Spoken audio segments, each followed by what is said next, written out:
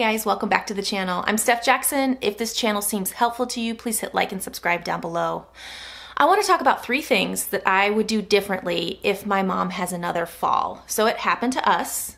Doesn't matter how much fall prevention that you get with the waistband and the grippy socks and making sure that you have your house evaluated to see if the walkways are clear. It doesn't matter.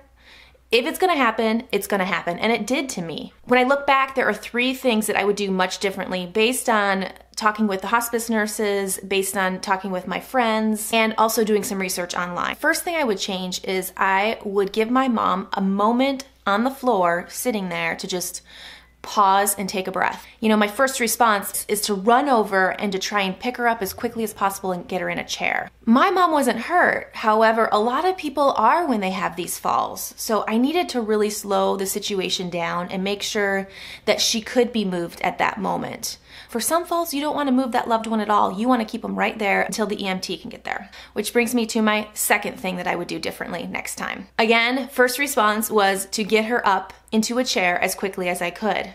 My husband came over to one side of my mom, I was on the other side, and we basically pulled her arms up so that she could get into the chair. It worked for us at the time, however, looking back, I probably really could have hurt my mom.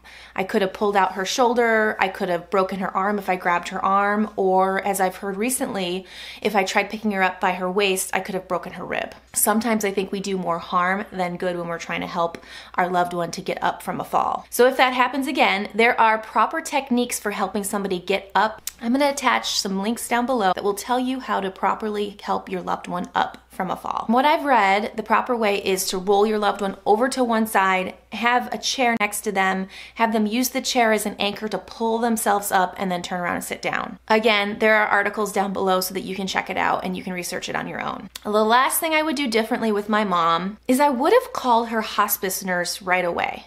So I thought, she's not injured, she's okay, she seems to be fine, no need to call. A couple of days later when the nurse visited and I told her about the incident, the one thing that she said was, we have to make sure that we have that information in her chart.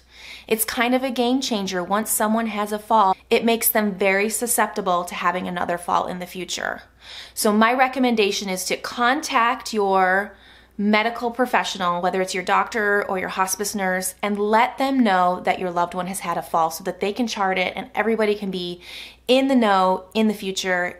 I have to say, it was really scary when my mom fell. It shook up her, it shook up me.